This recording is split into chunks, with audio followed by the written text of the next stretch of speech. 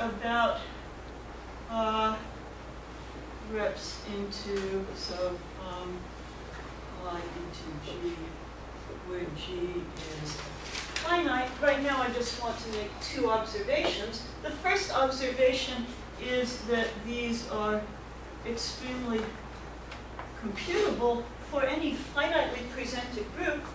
There are only finitely many choices of where you can send the generators into G, enumerate all the possible images of the generators, and for each one find the image of the relator, and if the relator goes to a trivial element, you have a representation. If it doesn't, you don't.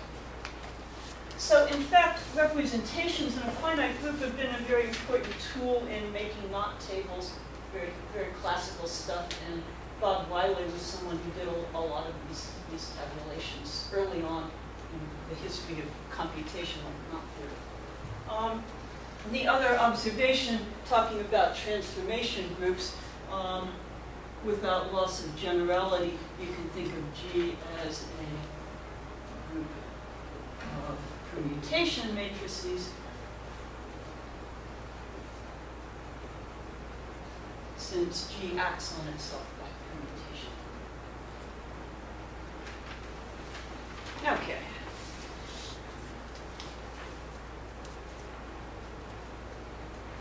So the next collection I want to talk about is Mendelian representations, and I'll give you a reference here. I'm mostly going to be talking about work of H. Oops, sorry.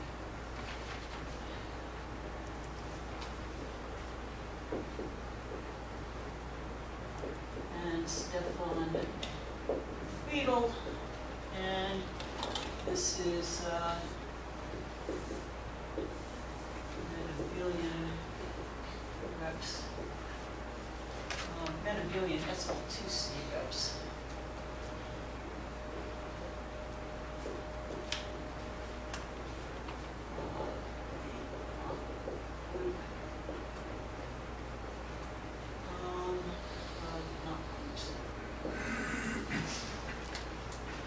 Still just a preprint, isn't it? Okay. So, definition, a group G is Mendelian if the second commutator of the commutator, is just the trivial group.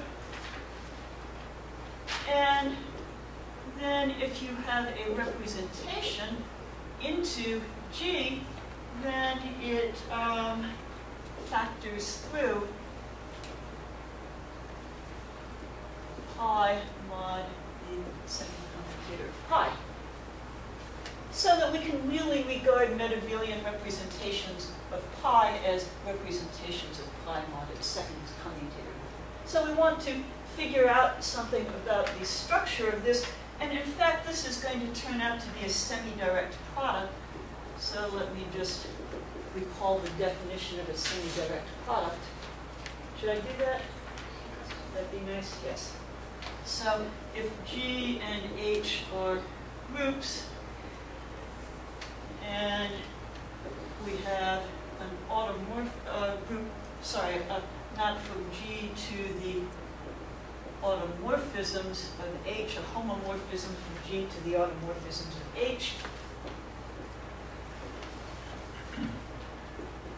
then we have the associated semi-direct product, which we write as G fish H, something like that. Is there a name for that symbol? Is just the set. So think of this as a set with a product. So if we take G1, H1, and we want to multiply it by G2, H2, we just multiply G1, G2, but we take phi of G2, apply it to H1, and multiply by H2.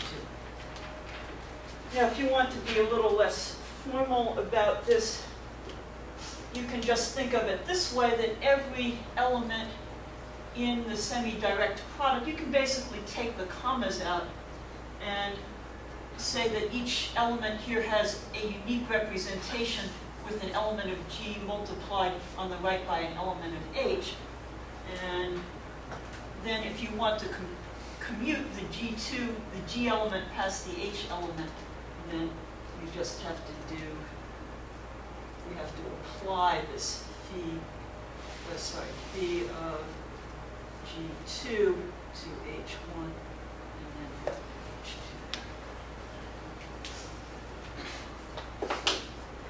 So a familiar example is the dihedral group if we think of tau as being a single flip and a power of alpha as a rotation, flip and rotation, and we want to multiply by, so this could be tau to the 0 or tau to the 1, but let's take the particular case where you have a tau here, alpha to the k.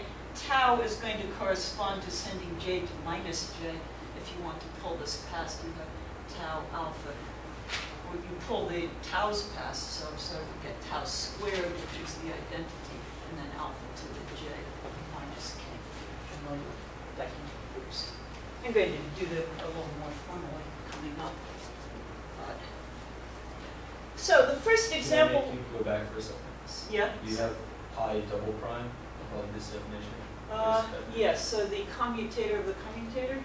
Of pi. Of pi, yeah.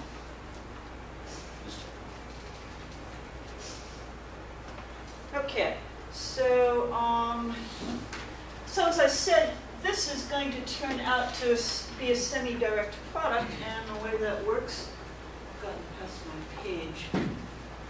Where are we? Okay, so consider a short exact sequence as follows. 1 goes into pi prime mod pi double prime, goes to the thing we're interested, pi mod pi double prime, goes to pi mod pi prime, goes to 1. Think about that in a minute. Okay? This pi mod pi prime we just noticed is isomorphic to Z. Since that's abelian, this thing actually splits. And this is part of the general theory of these semi-direct products. This means that the term in the middle, pi mod pi double prime, is isomorphic to a semi-direct product, Z acting on pi prime mod pi double prime. Let me do it in 2 terms. So this is, let me first write it this way. It's semi-direct product pi prime mod pi. I've got it backwards. Pi mod pi prime.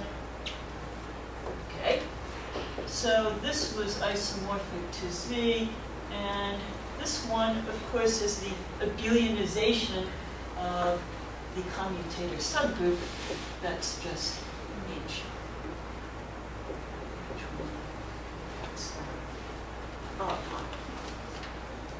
And here the maps and the exact sequence determine the automorphism that you get in the semi-direct product. And so what's it going to be? In fact, Z acts on, let's just call this thing H for short. Z acts on H by multiplication. Let's see, so and so N goes to multiplication.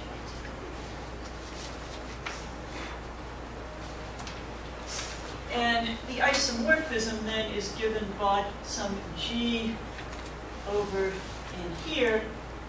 So maybe I should call it G plus pi double prime is sent to an integer. That integer is going to be this epsilon of G, right? That's what sends the not root into Z. And then over here, we'll have A, where A is just an image of something in the kernel, so it's the A is the image of x to the minus epsilon g times g, where x is a fixed meridian. So this is one way. We pick one thing, we fix one thing in the kernel here, and then if you multiply by an appropriate power of x, then you get something that's in the commutator subgroup. And so this is something in pi prime, but now I'm really thinking of its abelianization in H1, its image in H1. So this gives us something, this one is in pi prime, and so this is its image under abelianization in our H. Just call it H for short. So let's just be a little more concrete here. Suppose our pi has, for instance, a Wirdinger presentation x0, x1, xm meridians. It doesn't have to be any special thing. Some equators. If these are meridians, we'll just fix x equal to one of the meridians, and xi is ai times x, where ai is in pi prime. And then a little abuse of notation. I'm going to think of ai as a module generator of our H1 of x prime. So I'm conflating AI with its image under the abelianization. And then our generator xi is going to go in the semi-direct product to the pair 1 a supplied. All our meridians will go to 1, and then commutator subgroup that gets from your fixed meridian. Other questions about that? This is just a handy way of looking at these. Now, I actually promised last time that I would explain that little computation that Dan did, going from a diagram to a module presentation of this Alexander module H1 of x prime. And so we're in a good position to do that right now. If you have a crossing in your diagram like this was xi, xj, xk. So these are the meridians, and we use this convention over here that xi is ai times x, as over there. We get a relation, the Wirdinger relator is xi, xj is xk, xi. Remember, xi just corresponds to a little circle around this fundamental group. So if I rewrite it, I have that aix, ajx is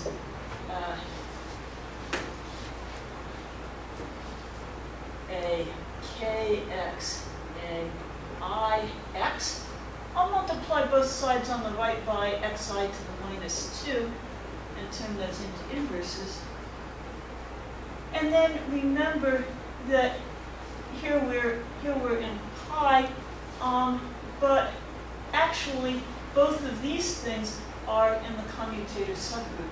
So we're actually in pi prime here.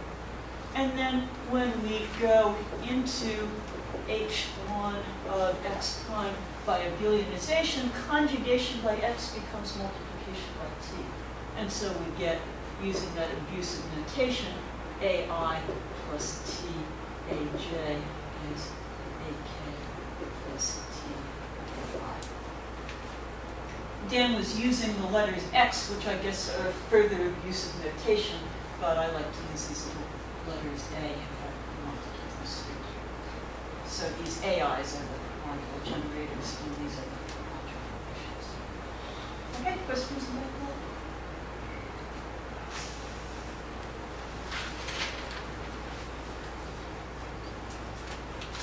Okay.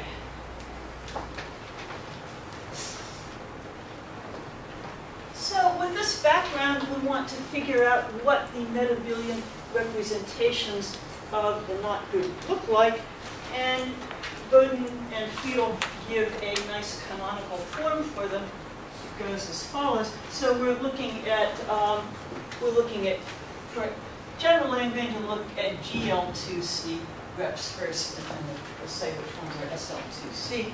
So let's let Z be a non-zero complex number, and chi is a homomorphism from H, which is, again, I'll stop writing this after a while, H1 of X prime into C star, and so this is a homomorphism. These things are usually known as characters. And I want to assume a special thing. I want to assume that this homomorphism factors through H mod T to the n minus 1. And all that means is that chi of T to the n times A should be the same as chi of A mod A in H. And so when this happens, we're going to say that chi has period, and I don't, Friedel and Bowden don't use that term, but they do use this one, the minimal period. The minimal n for which this holds is the order. So if you have two different periods, then in fact the GCD will also have to be a period. The minimal one of these is going to be the order of the dividal. Is it possible for chi to have infinite order? Yeah, in general. So we're only going to be worried about finite period. Okay.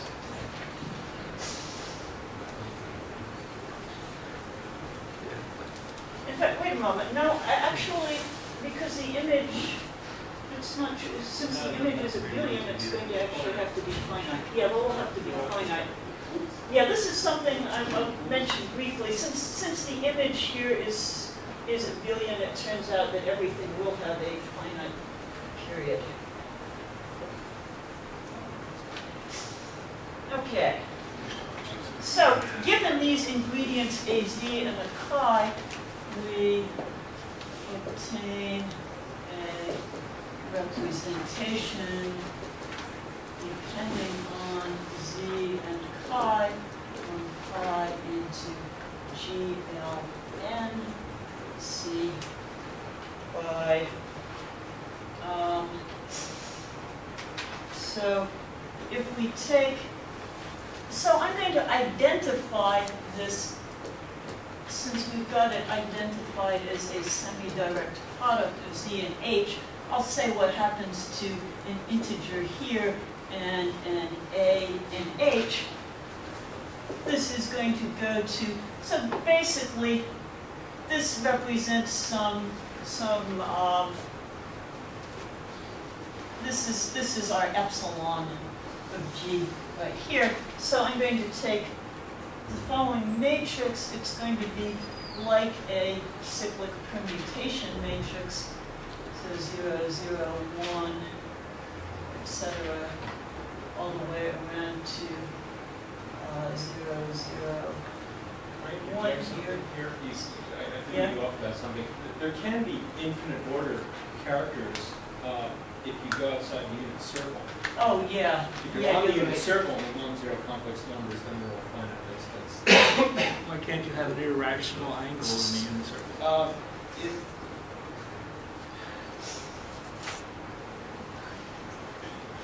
you won't get a character that's not separate. Let's You won't see. satisfy It doesn't project on, I mean, if it's a Yeah. fiber knot, sure. Let's see. The fiber knot projects on the Yeah. z to the 2g and just take one of those factors and send it in. Yeah, I'm trying to think on my feet. So we're thinking of a circle Circle is representation. it's a dual to the integers.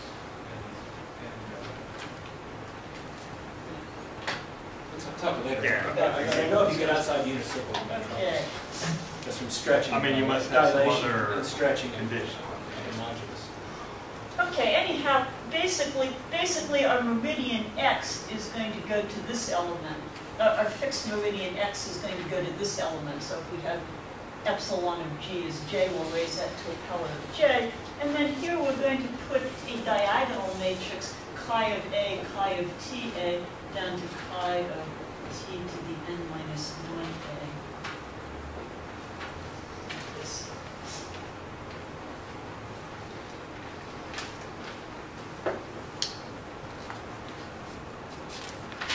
So this is always, it's fairly straightforward to check that this always gives a representation. And then we have a theorem of Friedel and Boden, but let me first remind you what irreducible means. A linear representation, gamma is irreducible if no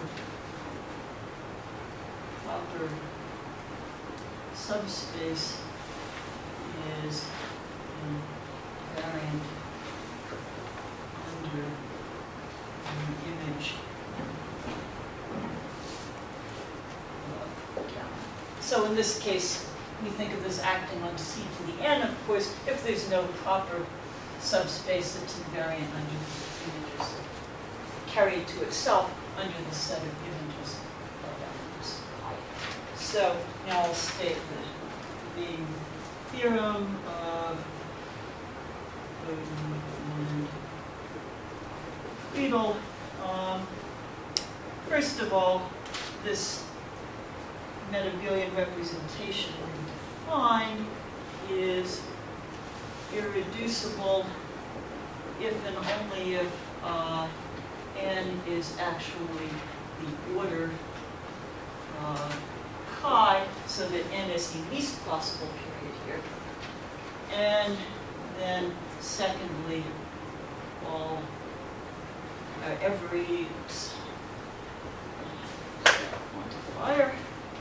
every irreducible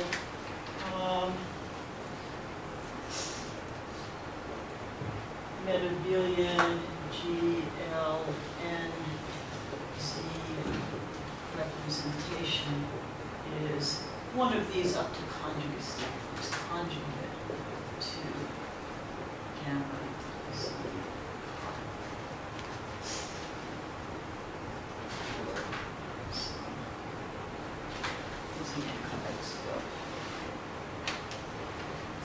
So it's a very nice little classification of these metabillion maps.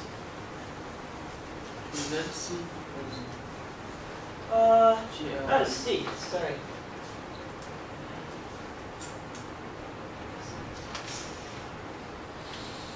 So, let me do some nice concrete examples. Suppose we take, say, Z equals 1 and N equals 2, and I'm going to take chi from H to the set of pth root of 1, which of course additively is the integers modulo p. And so gamma of our distinguished meridian is just going to be oops, that's wrong. Off diagonal is going to be 0, 1, 1, 0, and gamma of something A in H is just going to look like chi A, chi of TA. And I claim, in fact, that chi of A is the only thing we can choose freely here. Chi of TA is going to be determined by it. And this is why. So we're assuming that our character, when we take n equals 2, we're assuming that we have chi of t squared A is chi of A. Then we have chi of t squared minus 1a is equal to 0. I'm going to write that as t plus 1, t minus 1a is equal to 0. And now we call something that Dan proved, that t minus 1 induces a surjection on H.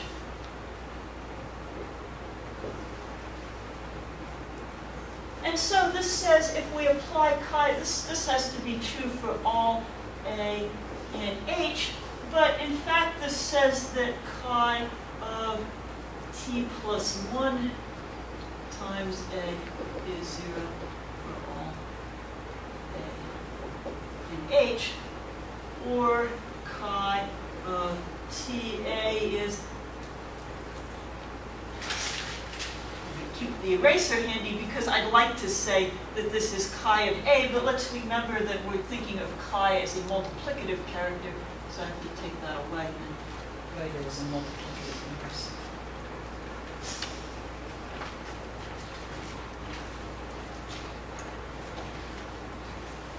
In fact, this argument works perfectly well for n. Likewise, if you had t to the n minus 1 here, you can still factor out a t minus 1.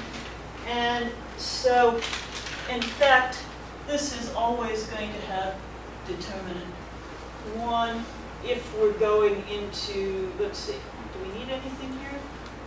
No, I think this is nothing else we need. This is always going to be determinant 1, and so this has determinant 1 if and only if z is minus 1 to the n plus 1. And so this tells you what the SLNC representations are also. You just need this condition of z.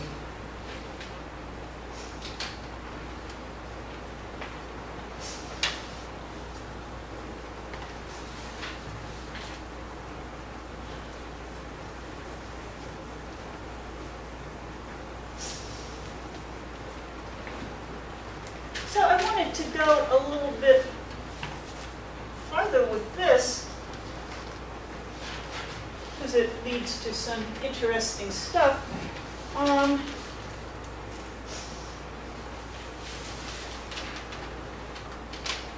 So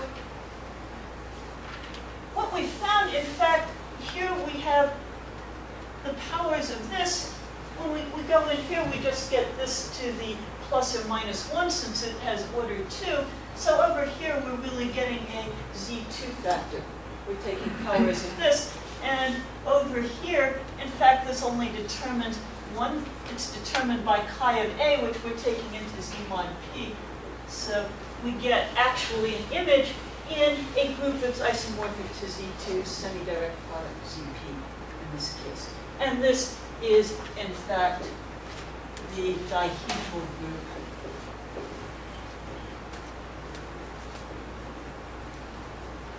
of order 2p. So the image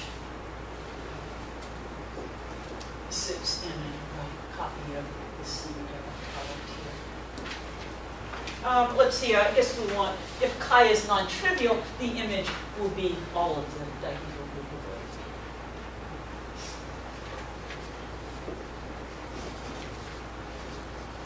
So a nice little question, how do we compute these characters of chi into h, remember that's h1 of x prime, into z mod p. And some of you probably already know this story. We're talking here about Fox p colorings. Does everyone know what the Fox p colorings are? I guess I'll tell you now. Okay, so this is a pretty classical invariant. It really shows up in an exercise in Fox's, which paper is it? His book, in Fox's book. Shows up as an exercise in his book. So let's think about these a little. I don't know, maybe I should skip it and go on. I think I'll have to say more about these. So let me use Fox colorings. And if we generalize a little bit more, we get a theory of something called representation shifts. So just a little personal note, what we come up with for representations of H into a finite group here, we can define a dynamical system given by a finite directed graph, which tells us all of the representations and their periods. We can pick out the periodic ones. If G is not abelian, we will find some that are non-periodic that way too, don't have any period at all.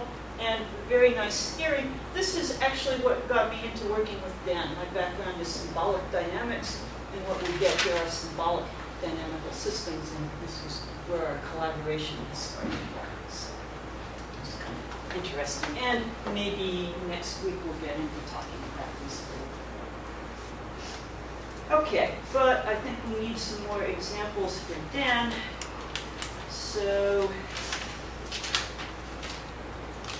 let's go on to parabolic SL2C representations. So I think we're off on number 3 here.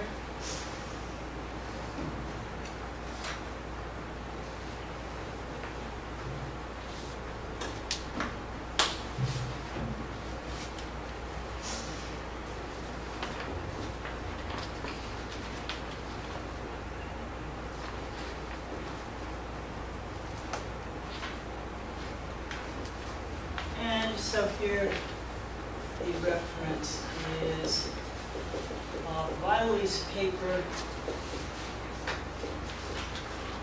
parabolic X groups. 1, there wasn't a 2 that the second paper had, didn't it have a different title? No, I guess there was a 2. Okay. And so this is a 1972 paper, Proceedings on the Math Society. So, We corrected some mistakes. so representation at gamma.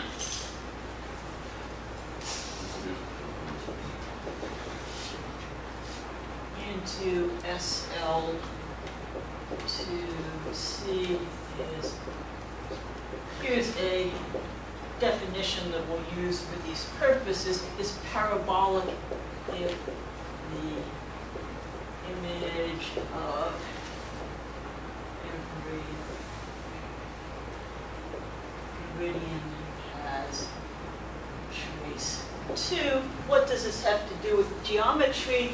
Well, in that case, gamma projects to a parabolic representation in PSL2C. And here parabolic means having one fixed point, and that's where the geometry actually arises. And a little definition here. One reason these are interesting is knot K is hyperbolic if the exterior of the complement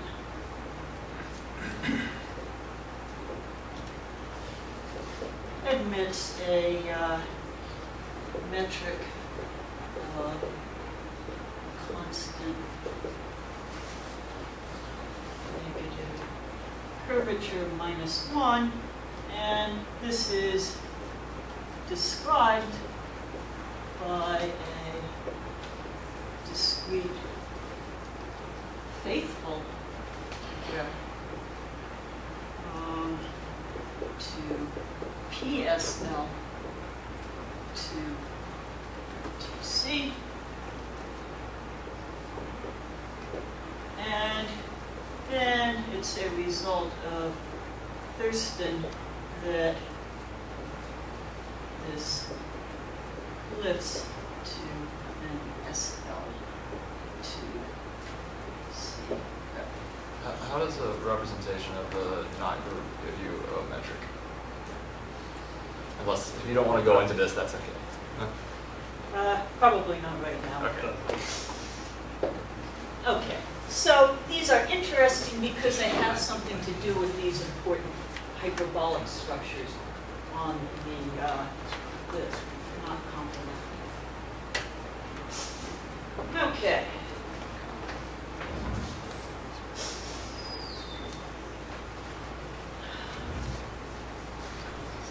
So suppose we have one of these.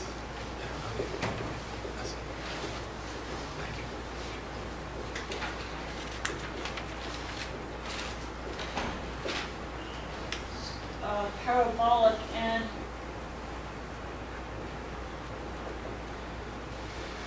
to make things non-trivial, let's assume that it's non-abelian. Then to meridians x, y, and non. I have the wrong copy of this page. I thought I rewrote this one. Okay. Non-commuting images, since the meridians generate everything. And so Riley observed, maybe other people have observed this, that up to conjugation, conjugating everything in the image by some fixed element of SL2C, we can assume that X goes to a matrix. Excuse me for using capital X. I know it's a non-exterior, but we found this notation kind of handy just to have a little letter go to a matrix named by the capital letter, so maybe I'll write the X that way. So we can conjugate it so that, oops, one goes up there, getting my fingers all dirty. X goes to this upper triangular matrix, and Y goes to a matrix, lower triangular matrix with some entry omega here. And this is some non-zero complex number. And then he goes on further to say, what about where other meridians can go, and there are various cases depending on which meridians commute and all of that. But if you have a knot loop generated by two meridians, this story ends here. You can conjugate it to something in this normal form, and this motivates looking at a special class of knots, which are the two-bridge knots. So, definition, just to get some nice examples, we'll look at this class of two-bridge knots. K is a two-bridge knot if it has a diagram with exactly two local maxima. So something like X here and a Y here, and it's not worried about orientations yet, but you have an X and a Y, and then maybe there's some twisting going on here, and then a string comes out here and twists around here. But you never have any other maxima. And therefore, using the Würdinger relations, you can write all the other meridians in terms of these cross relations. Okay? So in fact, these are a very well studied class. They can all be described in terms of rational tangles and big theory that I'm not going to go into, but just some essential facts about them. Two bridge knots there are various ways to write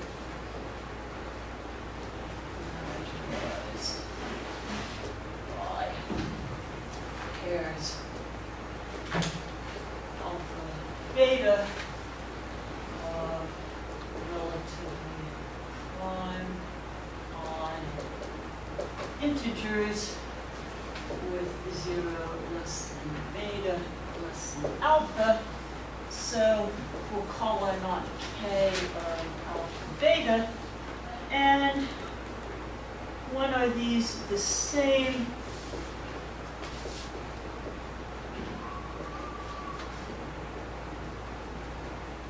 As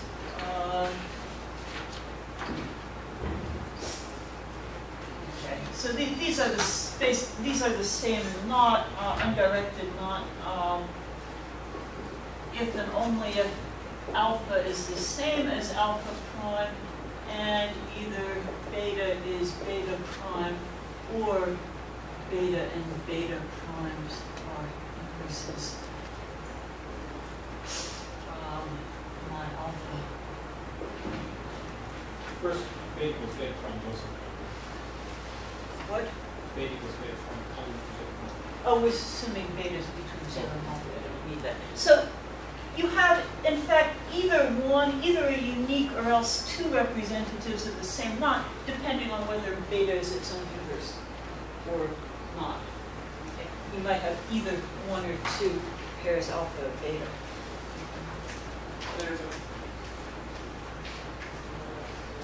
Okay, so the group has presentation of group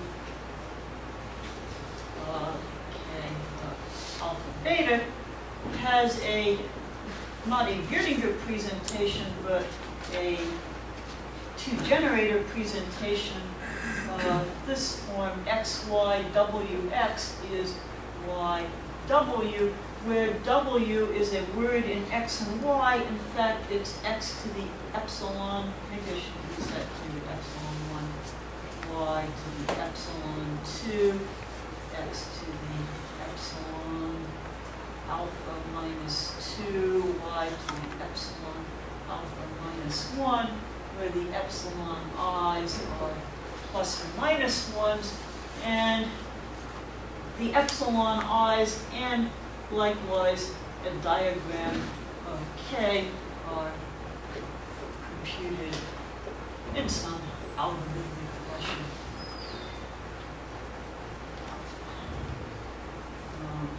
Alpha. An algorithm that I'm certainly not going to go into right now. But this is very classical stuff.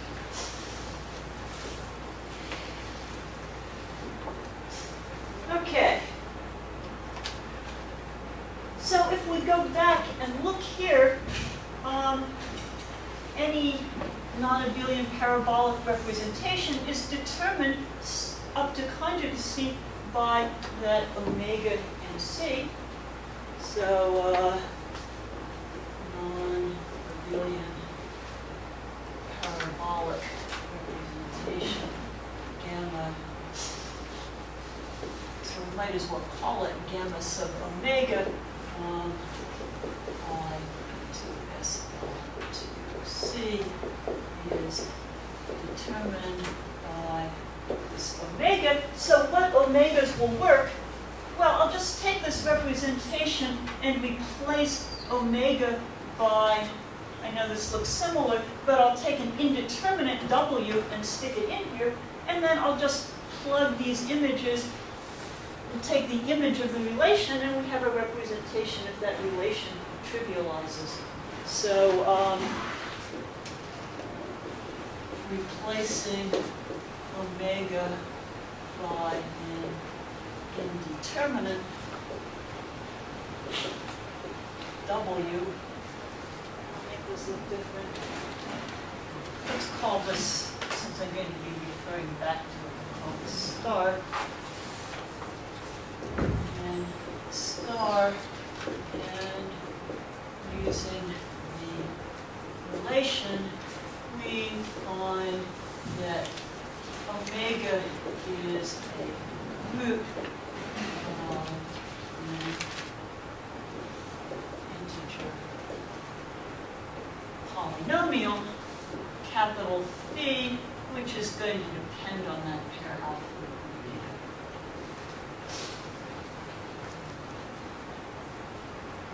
Because it's going to depend on what these epsilon i's are for that particular alpha and beta.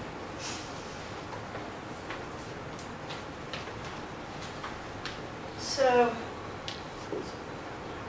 little remark, if k alpha beta is the same knot as alpha beta prime, we may actually have different phis, phi alpha beta, different from the alpha beta prime, but they will have the same degree, because in fact the degree is just going to turn out to come from the number of epsilons here, which is alpha minus 1.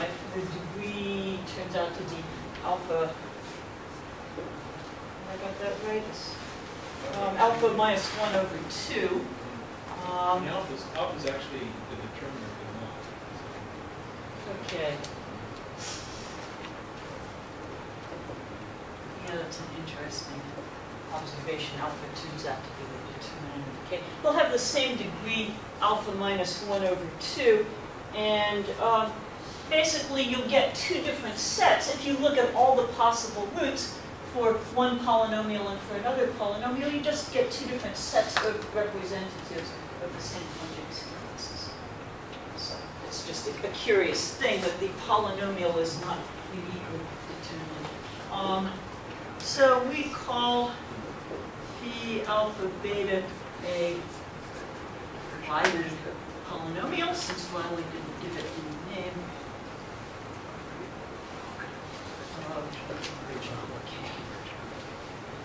And they have various interesting properties. Some things that Riley showed. These are monic. He showed that the degree is alpha minus 1 over 2. I've already written that. Some of these are easy. The constant coefficient is plus and minus 1, and that means omega is in fact an algebraic, not just an algebraic number, but an algebraic integer. And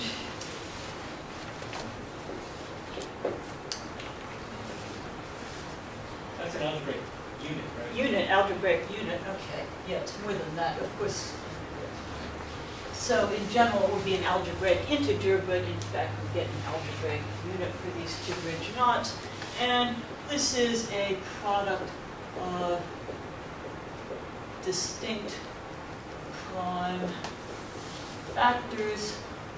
And if, let's call it factors, little p sub I, and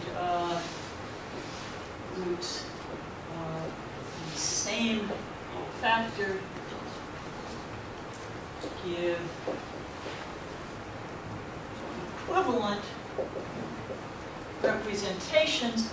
In fact, if the roots of the same irreducible factor, you actually have a Galois automorphism of z adjoint omega to z adjoint omega prime, but in fact these are equal. You have a Galois automorphism taking this to itself, and that induces, if you follow the, remember, equivalent means that you take one representation and follow it by an automorphism of your image root. You get the other one. In this case, the automorphism is this Galois automorphism takes one of these two. Takes one root to the other root.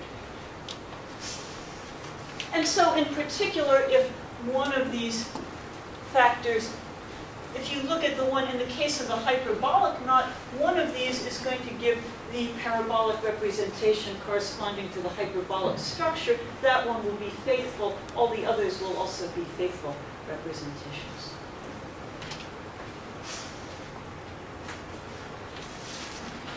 So we're just about out of time. I can give a few examples. There are lots of properties of these, and I've given talks about these before. So again, this is something we can get into later on. What is it?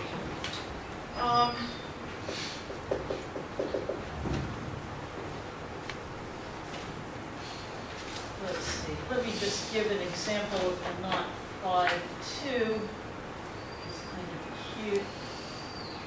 I'm not very good at drawing these standing up on the blackboard, so it's here.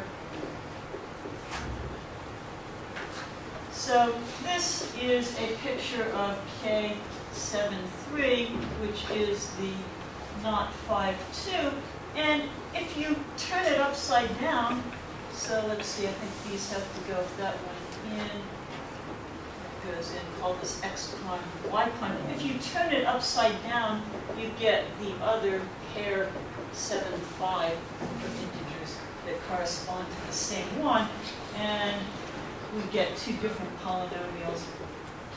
D73 is W cubed plus W squared plus 2W plus 1, and the 7, 5 one is almost the same, minus the W squared plus 2W plus 1. I think in this case the roots of one are the squares of the roots of the other, but that's an interesting question when you get the same roots. I mean, what the relationship between the roots of these are, there's always some nice relationship here. If we look at the case of beta equals 1, this is simply a torus knot alpha 2. That's it. Just one of these things.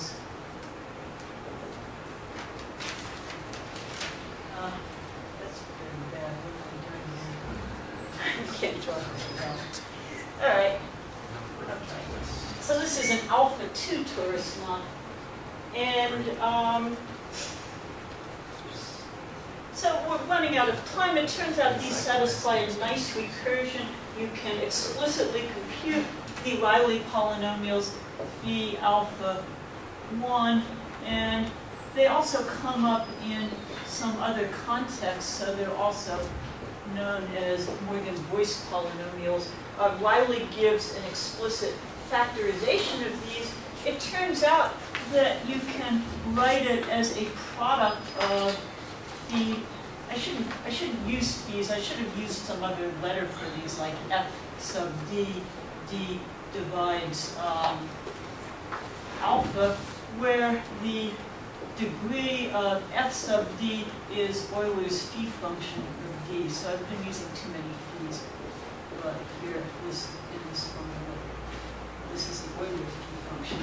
And this is, there's actually a prime factorization of this form. So in particular, this is irreducible if alpha is prime. So I can give you at least one question that's open, as far as I know, is the alpha beta always irreducible when alpha is prime? We know it's true when beta is 1, and it's true if alpha is less than 100. We've calculated this. So that's a curious question.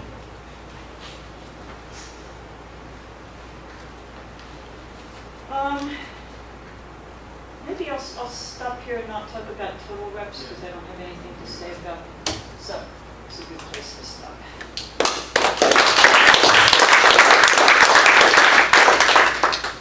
Thanks. Any questions? Yes. Towards the end, you had properties of this Riley polynomial. Yeah. Do any of the properties hold when you talk about more general classes or not? I mean, you were talking about just specific. Well, let's question what the Riley polynomial should be. So in this case, so where this came from, remember, is that we're sending x to 1, 1, 0, 1, and y to 1, 0, omega 1.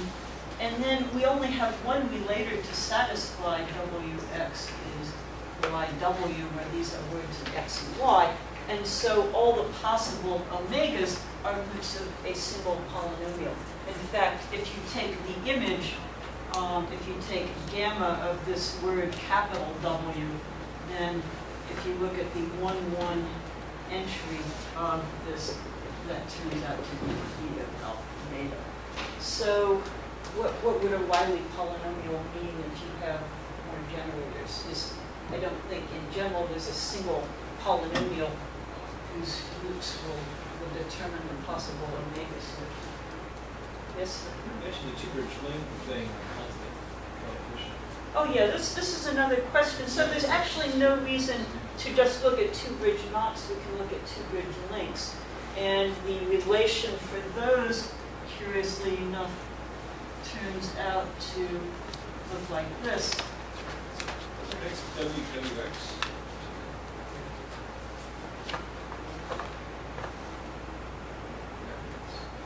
Is it? Yeah. Okay. But just work out. So there's something very similar there, and so you can define Wiley polynomials for lengths. And we're trying to figure out what the pattern is with the constant coefficient of these. It's not necessarily plus or minus 1 as it is for the knots. And as a matter of fact, it seems in many examples it turns out to be the algebraic linking number. I think we haven't done a huge exhaustive search. This is something we happen to notice in a relatively small number of examples. If the algebraic linking number is 0, well, we have one example where it turns out to be the geometric linking number. And so this is a curious case. So can we say anything about the constant coefficient of the alpha beta? That's a question we don't know the answer to. We haven't done any huge amount of computation on this. I think for the torus links, it does turn out, the constant coefficient does turn out to be 1. Yes. It's easy to find those also by recurrence condition. Okay, anything else? Thanks again.